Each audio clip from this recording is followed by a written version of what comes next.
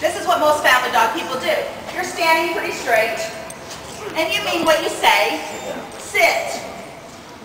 Okay, yeah, whatever, lady. You kind of heard me, but did you really? No, that's about level 5.